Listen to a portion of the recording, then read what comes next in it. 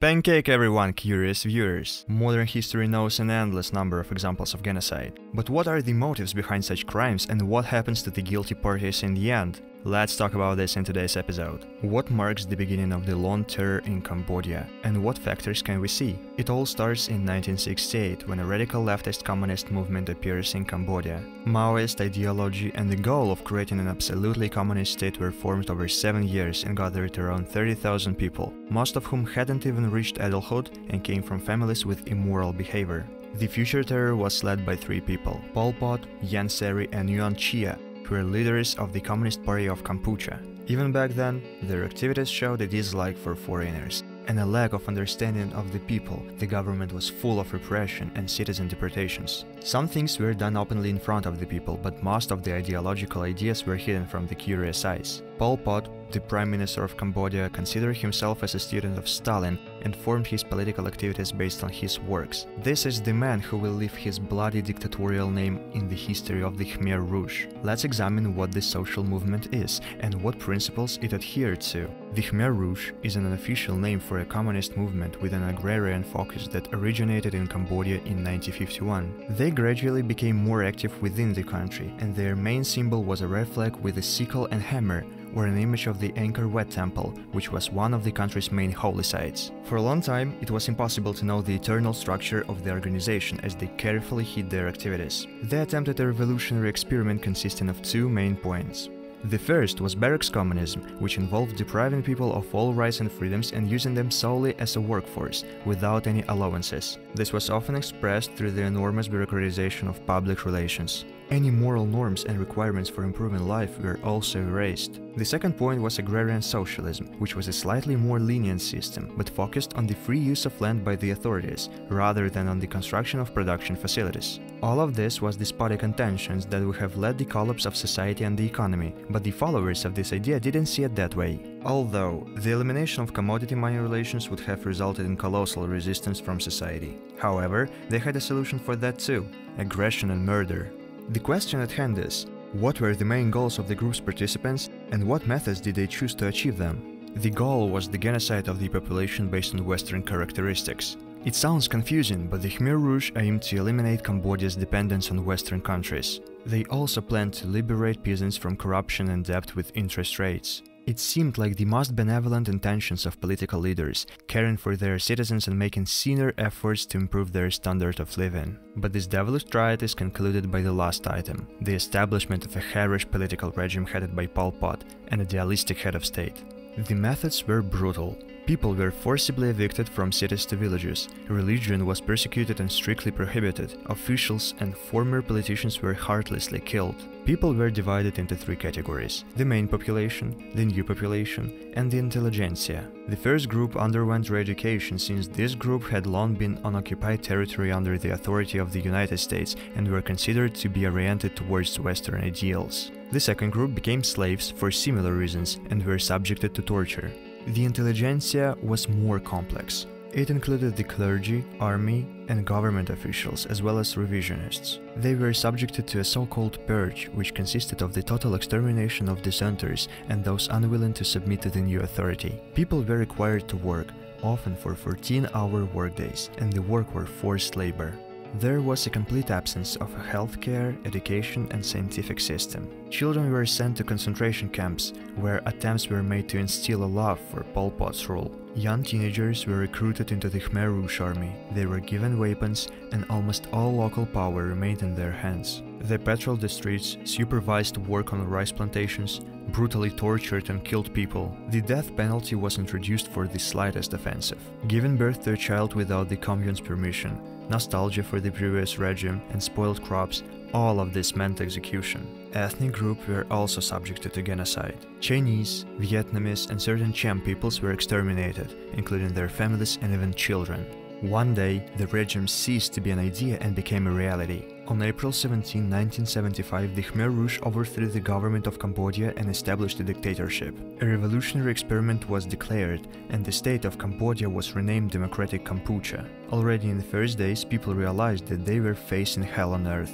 Doctors, teachers, and priests were destroyed. Anyone who wore glasses, read books, knew a foreign language, or wore European-style clothing was considered an intellectual threat, and such people were killed. Writing and reading were forbidden, and children weren't allowed to receive an education. Forms of politeness were also abolished, and literary words were replaced with slang. From 1975 to January 1979, all 60,000 Christians were killed. Churches and mosques were looted, most were blown up or turned into pigsties. One of the survivors of the genocide described these actions as follows. The population of the village of Sresim was almost completely destroyed. Soldiers herded children, tied them in chains, pushed them into water-filled pits, and buried them alive. People were driven to the edge of the trench, hit on the back of the head with a shovel or hoe, and pushed down. When too many people were to be eliminated, they were gathered into groups of several dozen, wired up, subjected to an electric shock from a generator, and then pushed unconscious people into a pit and buried them with earth.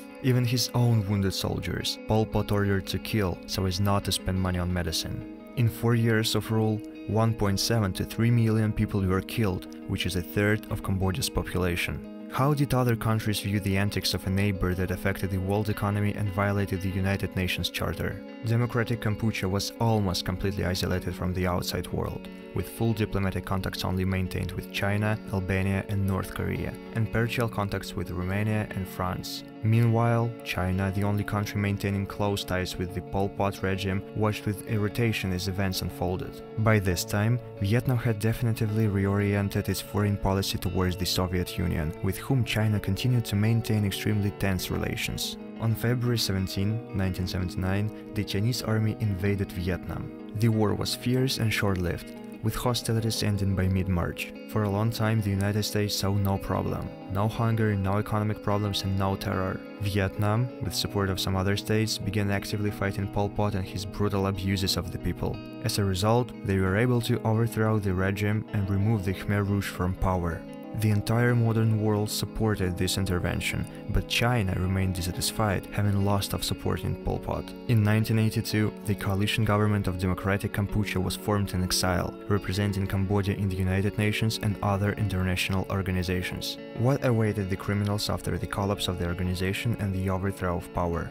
From 1995 to 1996, a number of Khmer Rouge fighters deserted the group, with 18,000 living. In 1996, the organization surrendered in the central part of the country. On July 15, 1979, the People's Revolutionary Tribunal was established to investigate the genocide crimes. 2 months later, on August 19, the tribunal found Pol Pot and Ieng Sary guilty of genocide crimes and sentenced them to death in absentia, confiscating all their property. Moreover, the tribunal also charged the Chinese government with supporting and inspiring the Khmer Rouge political regime. During the trial, a member of the United States Supreme Court bar, Stephen, said, "Chinese leaders should sit in the dock as accomplices in the crime, along with Pol Pot and Ieng Sary." Until the end, Pol Pot denied his guilt in the deaths of millions of people, as did his followers who tried to portray themselves as innocent, claiming that they didn't know how many people were killed in reality. There is no document left in history with Pol Pot's signature, so he said, "I was responsible for everything, so the blame lies with me.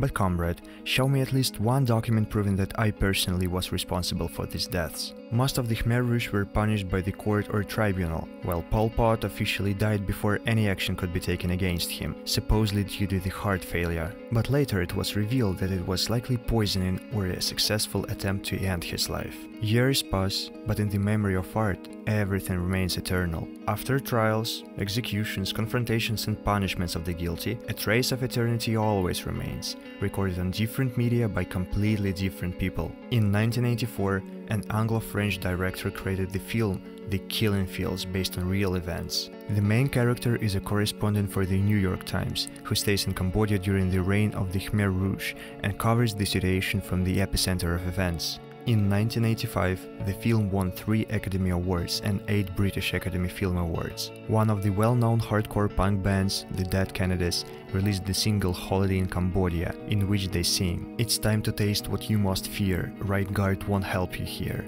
Brace yourself, my dear." In Phnom Penh, the capital of Cambodia, there is a museum dedicated to the genocide. Previously, during the reign of Khmer Rouge, it was Tuol Sleng prison.